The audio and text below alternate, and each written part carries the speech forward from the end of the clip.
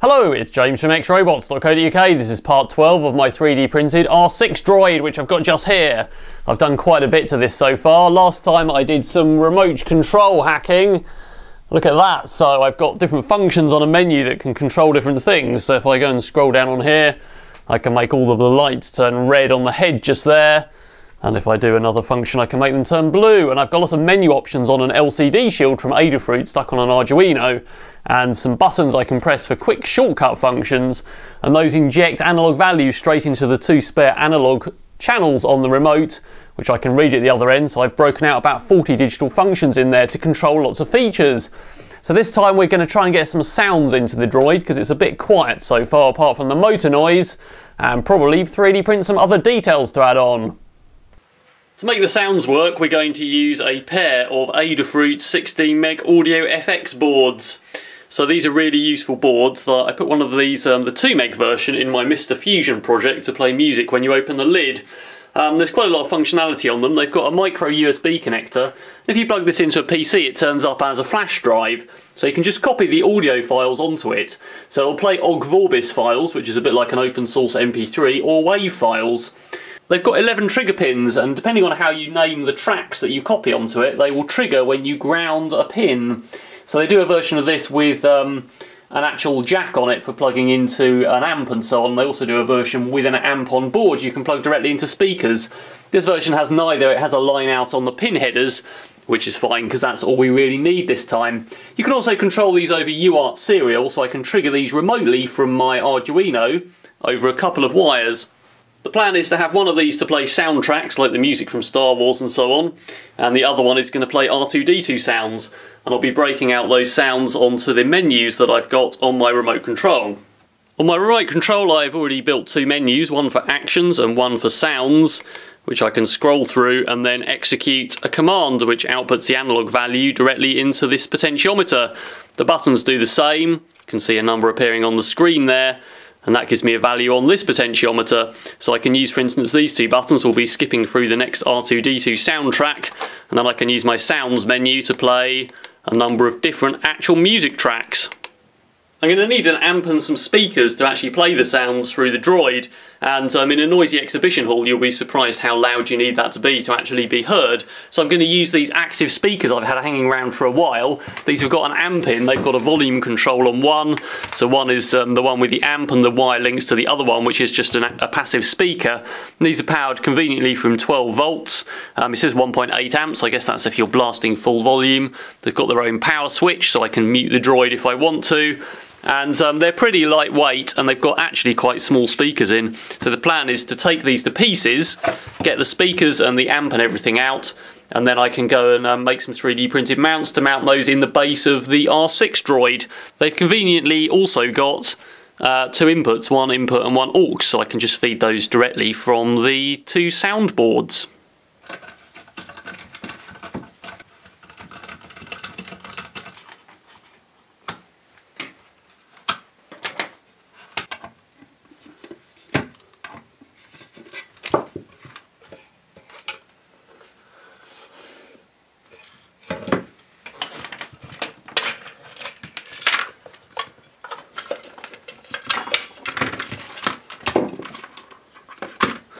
There we go, so we've got various parts there.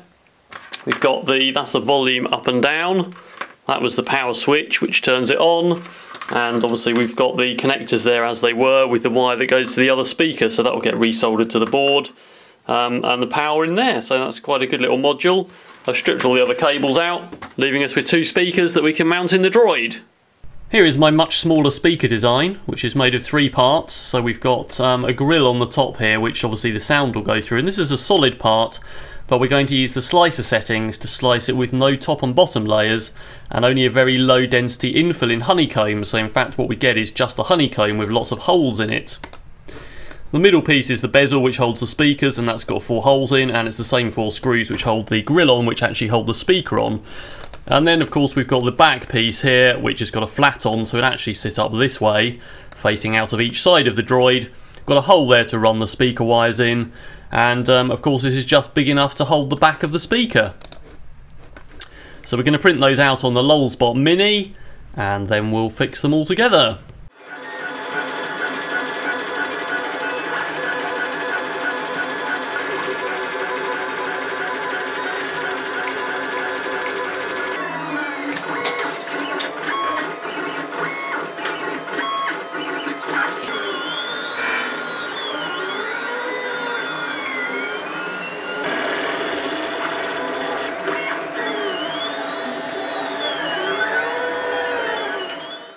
All the parts are printed there. We've got the nice back of the speaker there with its flat on, so it's got a flat base. And I've made those quite thick so they're nice and sturdy and they don't rattle or distort with the sound because the speakers are quite loud. So we've got the bezel and the grill there. And the screws for the bezel go through and actually hold the speaker in the bezel and hold the grill on. And that fits quite nicely into the back there. So we need to stick those together, which we'll do with acetone to make a solvent weld, because all the parts are printed in ABS, so they stick together with acetone. And then we need to make a mounting up that fits in one of the front panels for this and the Adafruit soundboards. Before we go and mount that up, I just wanted to show you a bit of prototyping about how I'm intending to drive both these soundboards from one Arduino. We'll look at the code in a moment. Basically, the Adafruit soundboard library for driving this over UART serial technically only supports one board. What I've actually got here is two boards mounted on breadboard along with an Arduino I'm using for testing. And you can probably see the light flashing on them alternately, this one and a second later this one, which means it's triggering sounds from them in turn in one loop. I've got my speaker set up here, which are in their nice boxes now, and I've got the innards of the speaker there, and if I just turn this on, we should be able to hear two different sounds playing, which are lightsaber sounds, and those are playing on each board. So I've just got the two audio cables there bodged into the in and the aux on the speaker, which I mentioned. So that seems to play quite nicely in a loop, and I can play a track off either board. What I'll just point out before we look at the code is I'm using one wire, which is on pin 6, and that is actually linked to both of the serial ins on each board. So I've got them both on one serial bus, and but I'm still triggering a sound from each in turn. So let's have a look at the code and I'll show you how I did that. Here's the Adafruit Learning System page for the soundboard. There's various types of these, as I mentioned, but they all work in the same way. So the premise of this is that you plug it in as a USB device and it turns up as a flash drive and you can copy files to it. It'll play WAV files or OGG Vorbis files, and I've used a piece of software called Audacity, which is free, to convert my MP3s into OGG Vorbis. So the example here is various tracks, and depending on how you name them, they get assigned to different pins in the very simplest mode. So T00.ogg would be assigned when you ground pin 0, and that would simply put would play the track. You can do other types here, so you can have a sound that if you put the track name and hold L, then it'll hold it while you're playing that, or while you're holding that pin low. You can have a play next function where it'll play through tracks assigned, so you can stack multiple tracks on each pin as well as random. So it shows you how to wire up buttons here. The next page, in fact, is for triggering from serial, which is what I'm doing. So we're actually triggering this from a single wire, and there's an Arduino library that's free to download, which has a really great example which controls the whole soundboard over serial through the serial terminal in Arduino. So it actually constructs a whole menu where you can query the board, so it will receive and transmit data, and you can see what tracks are on there, you can play a specific track and so on. In its very simplest form, it's much easier. If you know the track name, you can just play a single track, and you don't actually need the receive and transmit pins. All you need is one wire for serial to transmit, which is what I'm doing. So there's an example code there, it tells you exactly what to do. So basically we can have a look at the code that I've put together. What I've in fact done is named the tracks on each soundboard uniquely. Here's the Arduino code. I'm using Arduino 1.0.6, which works perfectly well. It uses software serial, which means we can use serial on any pin rather than just pins 0 and 1 on the Arduino, which are the UART pins. We've included the Adafruit soundboard example, and most of this is stripped out of the example code that comes with the product. So we've got some pins being defined there. So transmit and receive on 5 and 6, and reset is on 4. In fact, I've only connected 6 to receive. The other ones I haven't done because I don't care about querying the information on the board or resetting it. The only function I need really is to play the tracks, so I just need to send data to them. There's a whole bunch of other stuff here for initializing the board and so on, and also the software serial begin to actually send commands.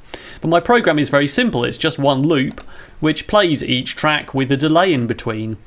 On one board I've named the track T00.ogg, and on the other one I've named it T20.ogg. You have to use an 8.3 character format, hence the empty spaces here, but basically when it receives this command, it will play one track, and when it receives this command, it will play the other. And if both of those file names are on the same board, they will play off the same board. But as it is, one is on one board and one is on the other board. So when the board with only 20 on receives the T00 command, it ignores it, and obviously vice versa. And as well as ignoring it, it carries on playing the track that it's already playing until it gets another valid serial command for a track that exists on that board. So that means that I can have the music to Star Wars triggered on one board and straight away trigger an R2-D2 sound on the other board, and they would both play simultaneously. I've now attached my boards to this 3D printed stick, which fits perfectly into one of the front panels of the Droid. So you can see it working away there with the lights coming on. I've now got the volume controls broken out to these two pins and the switches here for power. This should make it louder. And this should make it quieter, and that turns it off, so I can mute it. I've mounted all of the electronics in the Droid now, so here are the two Adafruit soundboards and the innards of the active speakers, and I've got one speaker there and one in the other side in their 3D printed pods that I've made, and I've just hot glued those down for now. We'll acetone weld them on eventually. But for now they're hot glued, so I can pull them out quite easily if I have to, but for now everything looks pretty good. And I've run the power and data wires around the back of the Droid to the two Arduinos. So now I've got this power switch that turns it on. And the other two switches, as I said before, are volume. So I've now got the ability to play two sounds at once. On my remote I've got the sounds menu configured up to play various music tracks, and the two red buttons, the top one plays the next R2-D2 track and the bottom one is the mute button. So if I hit this one, have to hold it down for more than 100 milliseconds. See the left-hand soundboard red lights coming on each time. If I just hold it down, it will just play through all the tracks one after the other. Can't really see the mute button working until I play an actual music track, so 0 on my sounds menu. It's the music to Star Wars. And as I said, I can play two tracks at once, one off each soundboard, so this one still plays R2-D2 sounds. And the other button kills everything.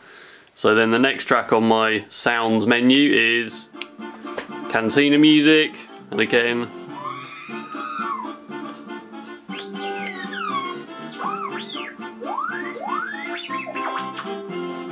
and that's stop. The next one is Princess Leia's dialogue, and finally got a nice rock track to test out the speakers, and this is a mix of AC/DC and the Bee Gees, which you can get off YouTube. And these speakers are pretty loud, they're too loud really. If I turn them right up, this is the volume.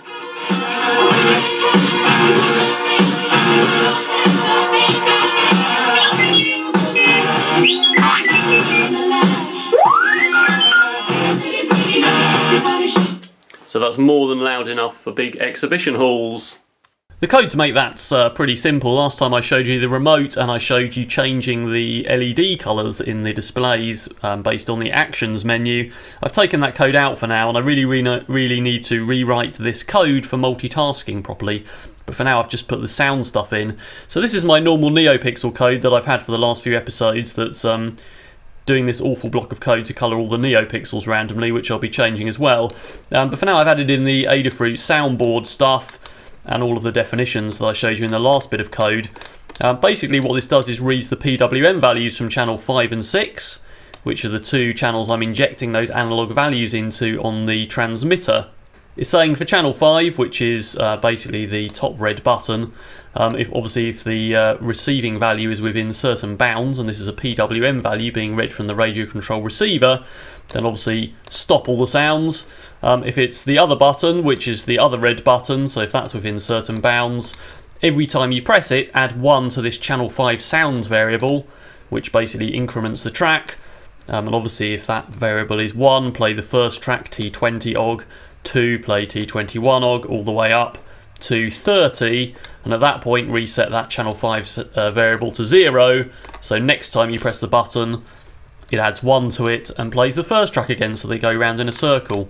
For the functions for the main music tracks on the other Menu is just saying if it receives a value within certain bounds, then play the other tracks, and of course these names exist on the other soundboard, so even though they're on the same serial bus, it plays T0 through T03 OG from one soundboard and 20 through 29 off the other soundboard.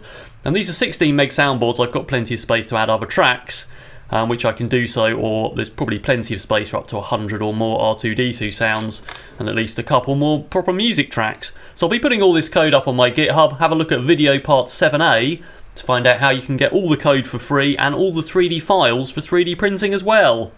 I thought I'd like to get some more details in this episode as well, so I'm going to put in the utility arms and the large data slot, which is right in the top of the frame there. So these are going to be printed in orange to match the colour of the R6 Droid, and the data slot there is printed in 2 halves so that we can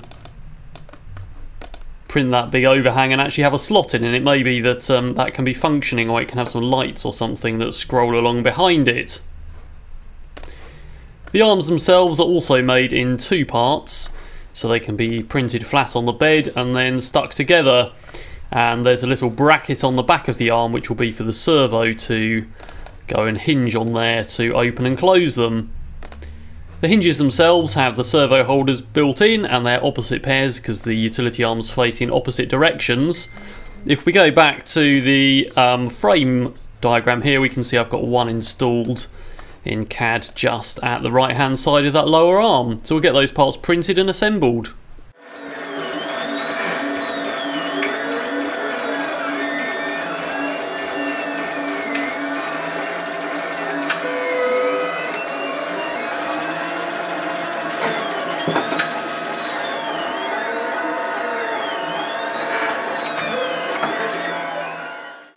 Here's one utility arm on its mount, so I've stuck both halves together and I've got my servo mounted in there. As it is, it doesn't move very far because the servo horn's quite short, but it opens sufficiently to see that it's opened. I don't want it to do too much anyway because it's just about the right height for a child's face, so it'd be quite good if it doesn't hit anyone, but it's good enough to pop open. I could make it like a custom servo horn with a 3D printed bit of plastic and a custom link, but I'm quite happy with my bent bit of wire for now. I've already done the large data port, so I'll get these mounted and we'll see how they look. There we go, all mounted up.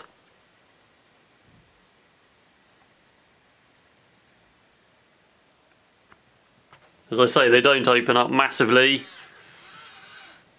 about there, but I can put longer levers on them at some point in the future if I want to, but for now, for the animatronic effects, that is probably good enough, I would say.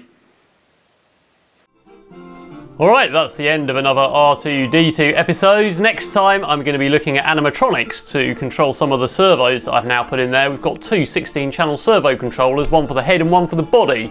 So we're going to look at scripting those up and adding those onto the actions menu as well as the shortcut keys on my remote. So don't forget to subscribe and check back next time for more updates on this project and other projects.